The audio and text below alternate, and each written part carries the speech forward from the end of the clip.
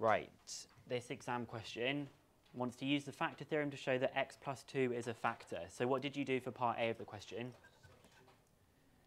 So you substitute. Notice this one is g of x, so you should have done that g of minus 2. So you should say 4 times minus 2 cubed minus 12 times minus 2 squared minus 15 times minus 2 plus 50.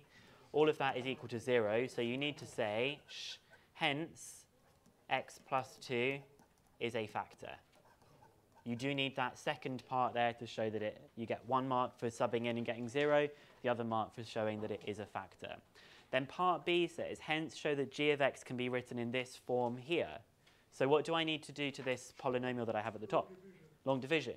So I'm going to have my 4x cubed minus 12x squared minus 15x plus 50, and I'm going to divide that by x plus 2. So 4x cubed divided by x is 4x squared.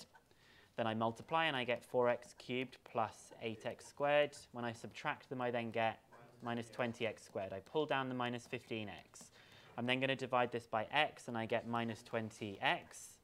And you get minus 20x squared here, minus 40x. When you subtract them, you then get 25x plus 50. When you divide by here, you're going to get plus 25. And that does give you 25x plus 50 with 0 remainder. So we have that g of x is x plus 2, 4x squared minus 20x plus 25. But they want it to be in this bit here. They want you to be able to factorize this second bracket. What does that factorize to? 2x minus 5 all squared. Okay, so that's the 6 marks for these bits that we've got so far. It was nice that they told us that it was something that was squared, because it was really easy. You just did the square root of that, and made it negative. Okay? This is then where it shows us the graph, and it says that figure 2 shows a sketch of part of the curve with equation y equals g of x. Use your answer to part B and the sketch to deduce the value of x for which g of x is less than or equal to 0. The word deduce means to work out, or just use the information you have to work it out. So which parts of the graph here are less than 0? This little part here, right? But it says it also could be equal to 0. Where else is it equal to 0?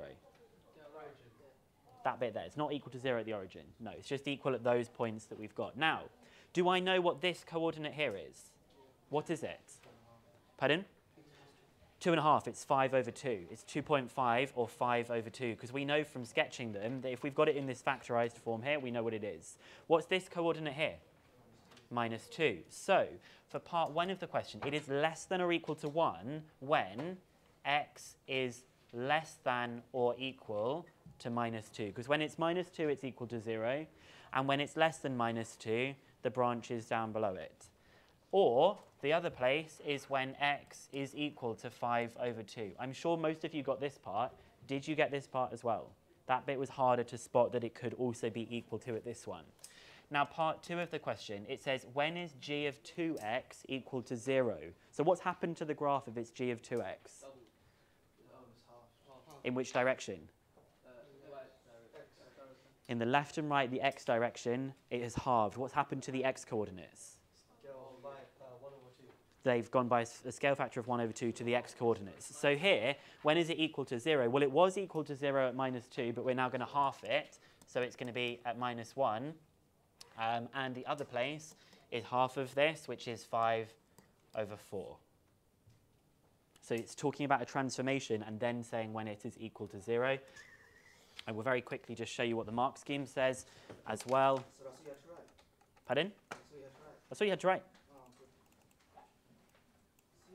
So where do we get CI, right, or not CQ? I'll show you where the marks come from, okay? So